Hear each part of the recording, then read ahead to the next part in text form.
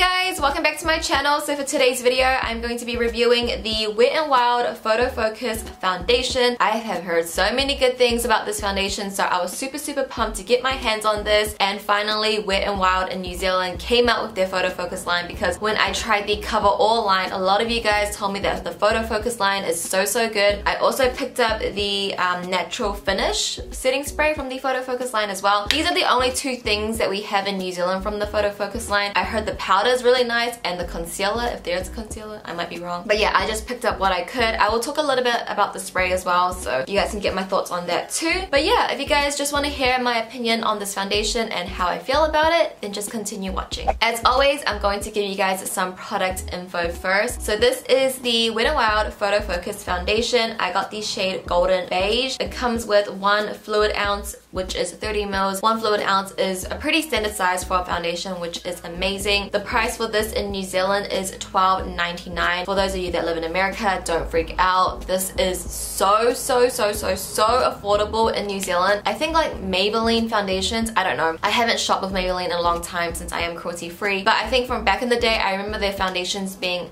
$30. It is affordable compared to other brands, but $30 for drugstore and the price that it is in America is ridiculous. So Wet n Wild products are actually really affordable here. So if any of you guys are some of my New Zealand subscribers and you're wondering how I got this foundation, because I went to I think I went to 3 different farmers to find this foundation in stores, because I really wanted to get the right shade for myself. None of the farmers had it at their booth. They do have this foundation on the farmers website, so just go online and buy it off there. I know it's more of a hassle because you can't really tell what shade is good for you. So now we got the product info out of the way, I want to tell you guys some claims that Wet n Wild claims for this foundation. I have my little notebook ready. So this foundation has light adjusting complex to help prevent white cast in photos. It is tested under 7 light conditions with and without the use of flash. It will give you flawless camera ready makeup. It's also matte light diffusing complex to your skin. So Photofocus is in the name of this foundation, so when you think of it, it's going to give you flawless makeup that's going to look beautiful in flash photography. No flash photography, camera, film, everything. It's just meant for the camera pretty much. So first off, the formula of this foundation is very thin, also very liquidy as well. If I just put some on the back of my hand, you can see it's quite runny. As for coverage, I would say it's a light to medium coverage. It is buildable, so on some days if you want more of a light coverage, you can do that, and then if you want a little bit more coverage, you can build it on and you can get more of a medium coverage. I do not think that it is a full coverage foundation, because I couldn't cover up some red spots that I have here on the side of my face with this foundation alone. 2 of my favorite foundations, the Hourglass Vanish Stick and also the Urban Decay All Nighter, these foundations that I can build on and cover up these red spots and don't really need to go in with concealer further. It's not really a big issue for me, it just depends what you are looking for. So for these red spots, the medium coverage does not cover up that redness, so I did have to go in with concealer to cover up further. It is buildable, but it does not get cakey. It doesn't cake up, it doesn't look heavy, it still looks very natural on the skin, which is amazing and I love it. As for the finish, it does say that in the claims, it did say that it's a matte finish, but for me, I feel like it's more of like a matte satin finish, because compared to the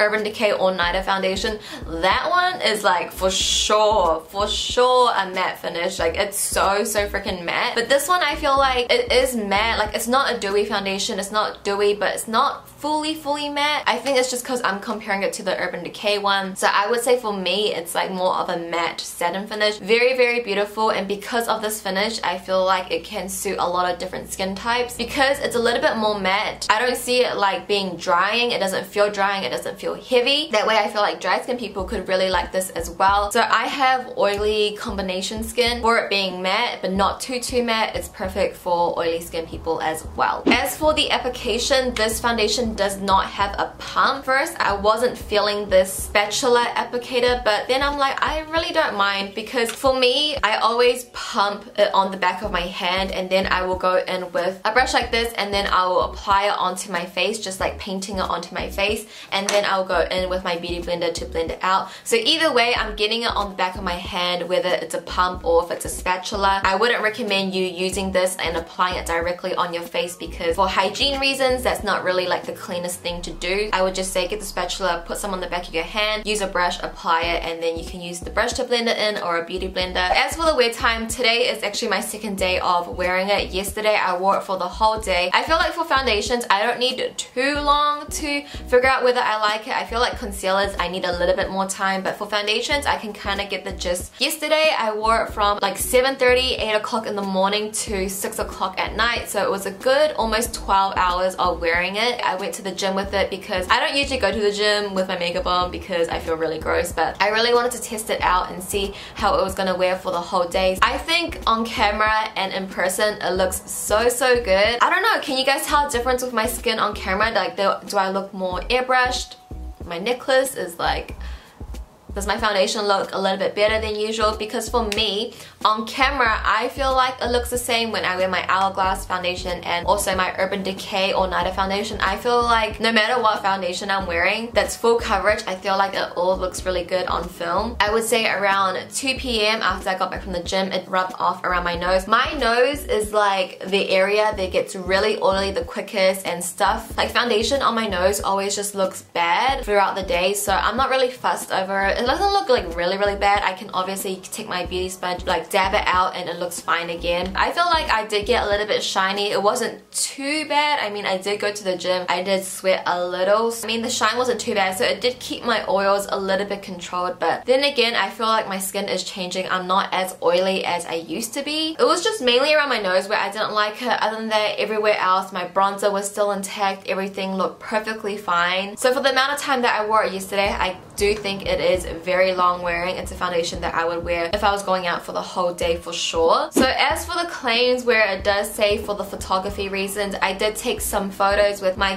Canon G7X directly in front of my window, and then I took one over here with my G7X. I took some with my iPhone 7 as well, and you guys can just see how it looks like with different cameras and different lighting. I'm gonna take one with my ring light. There is no white cast flashback, but for me, for that claim, I didn't really understand it because I feel like white cast usually comes from powder, not from foundation. I do think it looks amazing on the skin and doesn't feel cakey, doesn't feel heavy. It's a really great foundation. For that, overall, I am so happy with this foundation. I love it so much. Even though it's only my second day using it, I know I'm gonna love it. I will give you guys updates if anything happens for sure. This is the only drugstore foundation that I actually like. This one is so good, and for the price, like guys, like for you guys in America probably won't understand how happy I am because living in New Zealand, foundation is so expensive. Even like drugstore brands, the foundations are so expensive, and for this to be like $13, this is the same amount as one of my meals. It's so good, and I highly recommend it. I do think they could improve their shade range, what they have in New Zealand. There isn't a lot. I will for sure repurchase this again because of the price. It just works amazing.